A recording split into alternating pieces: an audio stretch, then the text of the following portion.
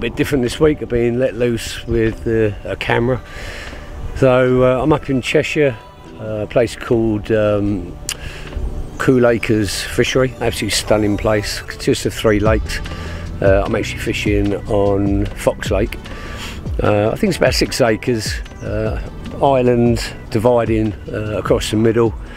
I'm over sort of the top left-hand side. Got a lovely reed bed just off the opposite bank. There's no fishing, so I'm going to be focusing on there. But basically, I'm going to run you through some tactics about the fishery, give some footage in around what the place looks like. But I know one of the lakes here also does accommodation. Lodge Lake, I think it's called, and from what I've seen, it is stunning. I got here about 6 o'clock this morning. They actually let me in early. Shouldn't arrive till 8 o'clock, but they knew that I was coming up. So yeah, got invited up. Been here now, I think it's probably about 8:30, 9 o'clock, so it's quite early. And I'm here for the next 48 hours. I know they also do food to swim here. So Ben would love it, and I might even get away without having to do some cooking, which would be lovely. But yeah, I'll take you over the journey. We'll see you go, show you what tactics, hopefully get some fish on the bank, and I'll keep you updated as we go along. Just over there, that middle tree, I've got all 3, 1, 2, 3, probably about 4 foot off of the reeds. I did put my deeper out over there. It's about 7 foot. And it goes up to about 4, so I've got 1 right on the weeds and 2 just off. Going through, as I said, the lake is absolutely, it's beautiful, really nice. It's quite deep. I think we're going about, yeah, it goes to about 7'2" in the middle. It's pretty uniform. Looks like, feels like a solid bed. So yeah, that's where we are. Going through, obviously, we're going to go with the OG fish. Very picturesque to say the least.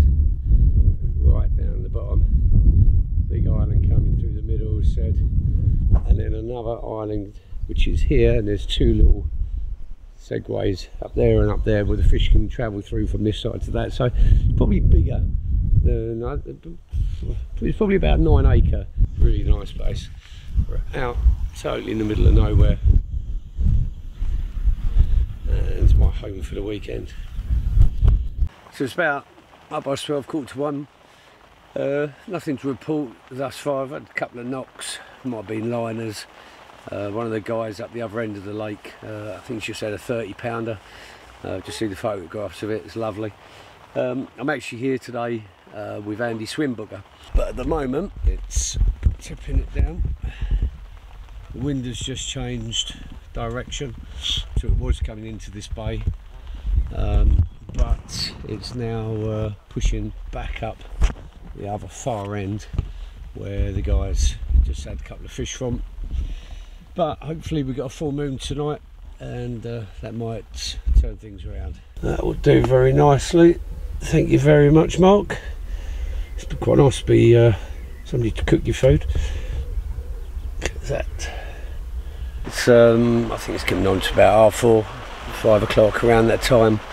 It's been absolutely tipping it down the whole time. Not a lot to say at the moment. I mean, the weather's good, it's good for it, but basically we've got 4 anglers along here, and there's nobody else up the other end of the lake yet. Where tomorrow I think it's fully booked, so that should make a big difference to get the fish to start moving. Obviously, we could keep you updated as we go along. Baited up pretty much where we need to do. Been able to walk round by the reeds and actually bait up by hand. So you know, got pretty accurate with where we're going. Been tried to go stealth approach for this. I've gone with 3 different hook baits, 3 different hook lengths. See which one sort of picks up first. I'll do a little bit on that tomorrow, go through the bait, also the ground bait, and hopefully be able to get something on the bank. So just got a call from the owner of the lake saying that the bar's open, so it'd be rude not to go and have a little look. got a fishery with a bar. How good does that go? So I'm going to say, have a couple of drinks. I'm going to do some shots while we're inside, and just I'll try and show you about a little bit. But when I say this place is just amazing. I mean, behind me, that's the drive going up to the car park. It's all fully secure in through here, and it goes back out, and that's the bar just behind here, and then the driveway that goes out with some beautiful gates as well. That was something different, coming and fishing and going to have a couple of beers with some friends in at the fishery. So I'm just heading back now. Got to say, what a stunning complex. The owner's done an amazing job here.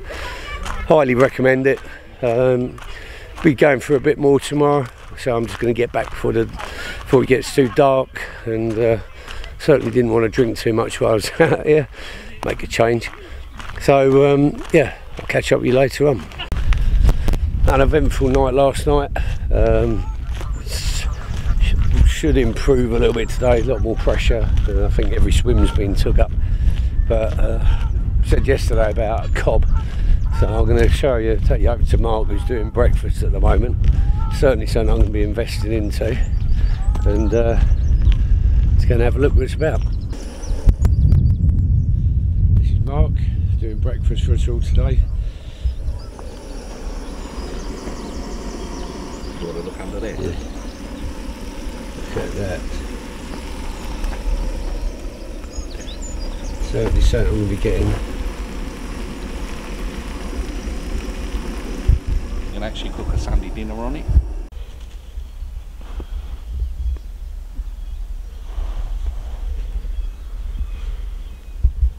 So we're mid-afternoon, day 2. It's been tough going, to say the least. Weather hasn't been kind at all, but that's fishing, you know. As you watch all the videos, you watch bits and people hauling in, but reality is you do go fishing, you have the best bait in the world, tackle, end tackle, but it makes no odds if the fish aren't with you. I'm hoping we'll get something out before we finish. I've just had a quick change of tactic, so there's been nothing coming out on the bottom, so I've changed 2 over to a zig in mid-water, probably halfway between the island and the far bank. One 7 foot, so I've dropped to 5 foot, well 7 foot 3, so I've got up to 5 foot 3 on one and 4 foot 3 on the other. Just changed them over. I didn't take any shots of shooting them out. Again, it's actually tipping it down, so hopefully we can try and nick one as it's going through. Maybe tonight I'll put a couple more, one of them back out on the bottom. I've kept the one solid bag over by the reed bed where I said. You know, I'm confident with that. It landed me at B2, it landed me at St John's, it done me at Burners. So, you know, I know the rigs are good, I know the bait is good. I'm actually on OG Fish Wafter with the micro pellet and flat spot. I put a bag out this morning, and I'm just going to leave that now, probably till tomorrow morning. I'm going to pack up probably about 10, 11 o'clock tomorrow, so there's every chance of being late this afternoon or tomorrow. Mix wise, I've been using flake maize. I did that 24 hours before I come, put water onto that, mixed in with the pellet, OG fruit and nut, and sort of the mix. We're going up to 6 and 8 mil, and obviously crumb. With the crumb, OG fish and the OG fruit and nut. So, you know, there's pretty much everything covered. Totally confident in the bait I'm using. It's just the fish that aren't feeding where we are. I mean, there's the lake is now full. Hopefully that'll push them around a bit, but it is a boat lake. So, you know, where you'd normally have people going in and smashing it in with the lead in and whatnot, they're just being dropped. So it's only going to be the line pressure that'll probably make any difference, if anything. We have got the wind come to this corner, but it's a cold northerly, so again, they don't tend to follow the northerly, plus it's raining, so that's going to be cold water going in. Again, it's no excuses. The fish ain't there, you ain't catching. But hopefully today at some point we'll be able to get something on the bank. So I thought I'd show you guys something a little bit different that you can do with your hook bait. We've been working on something, or Ben and the Parker Baits guys have been working on a new prototype hardened hook bait. It's been doing a lot of damage up and down the country, over linear and pretty much all over the country. But what I try and do is take something to the next level. What do I mean by that? Well, a hardened hooker in reality looks something like that to start with. So it's extra hard, so you're not going to get done by the crayfish and everything else. But what I do is take, it can be just a bottom bait, it can be a normal boilie, but these are hardened hookers. I lace them with sauce.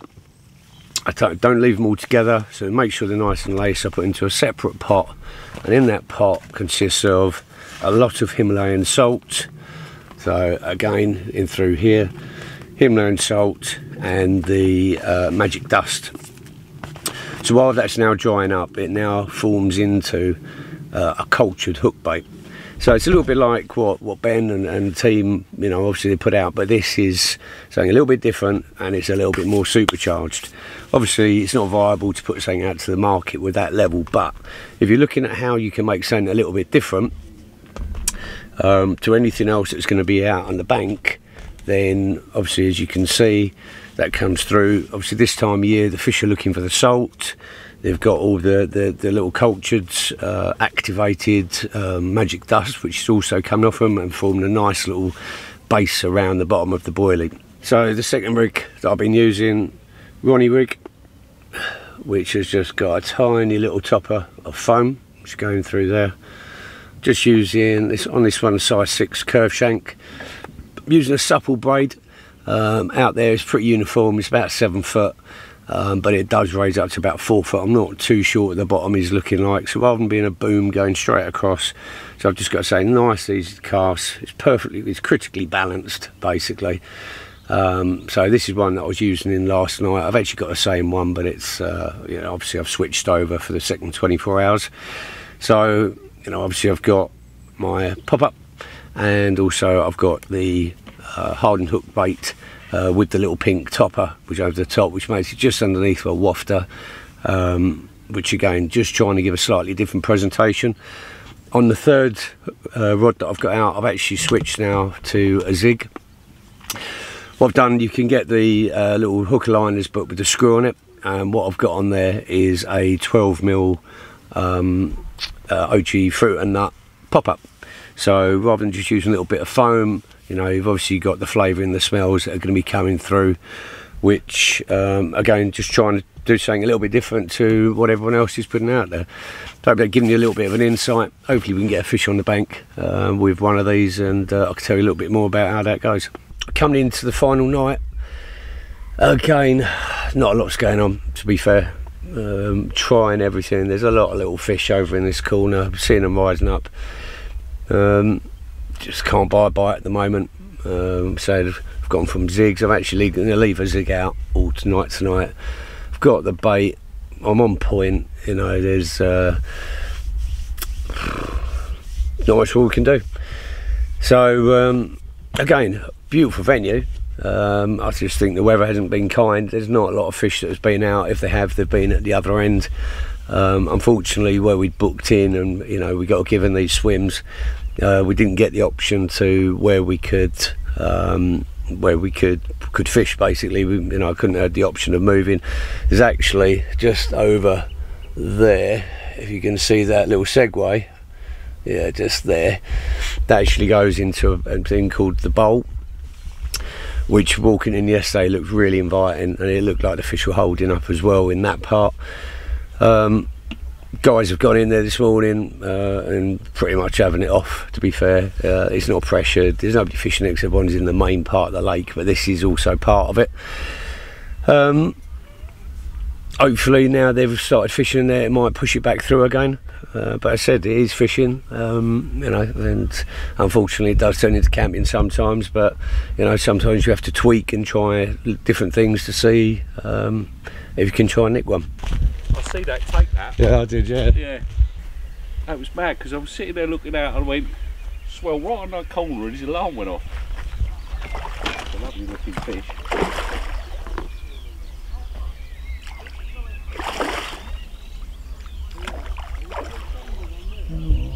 Come up to the top. Come on. That would do. Well done. Mate, leave me hanging. Right. Nice one, bravo. Well done. First blood. First fish of the session for Lee. Swim booker team here at Coole Fishery. Here we go. Lovely. What a stunning looking fish. It's beautiful, isn't it? Well done, Lee. Thank you. That's a great sign of actually one of us now had a fish. It says we got 4 along the bank. We've seen not a thing for the past 2 days. But first one in the net, which is good. Hopefully someone come a little bit further down the bank and decide to vacate our little area. Anyway, probably a mid-double, beautiful, fully scaled fish. Hopefully that's going to be the first of many. So that fish just came off of the island point there, the overhanging tree just under, see the swell and the rod shut off. So great angling by Lee. 48 hours, well, about 36 hours in, and eventually something's given. So I'm sure he's going to be putting another one back out. The wind is starting to trickle down this way now. So yeah, hopefully we'll see a little bit more action. So eventually managed to get this lovely little common. It's a mid to high double, I suppose. Lovely looking thing. Here with swim booker, and yeah, at least got one in. So last morning, just doing a slow pack down at the moment.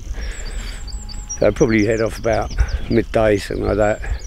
For the last day, actually, sun's out, made a change.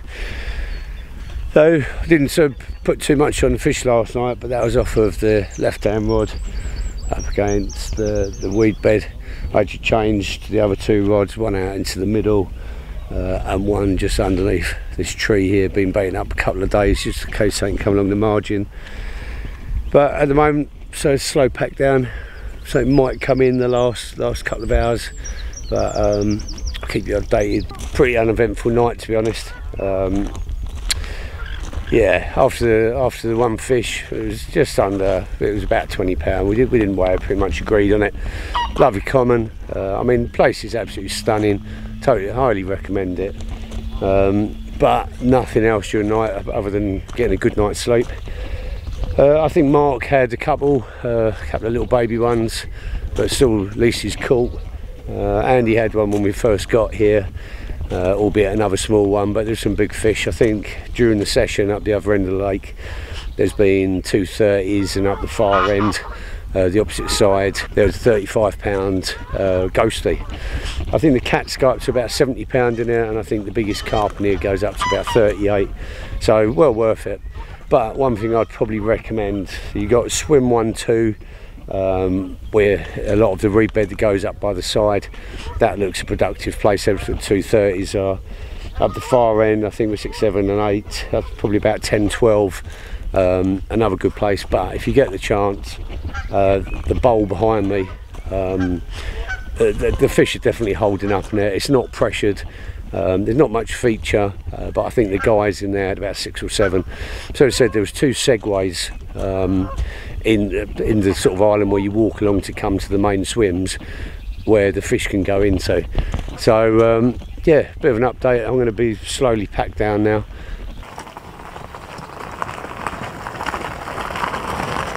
Some people walk their dog, some people maybe walk their cats. T on the other hand, he's my boy. He's my boy. What's his name, mate?